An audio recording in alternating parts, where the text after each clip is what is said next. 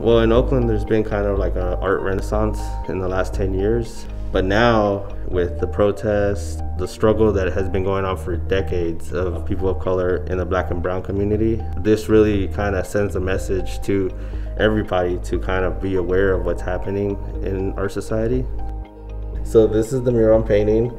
I've been doing a series of these pieces that have the two hands and have a guardian feel, where these two hands are kind of like protecting the city, holding together the community and the city.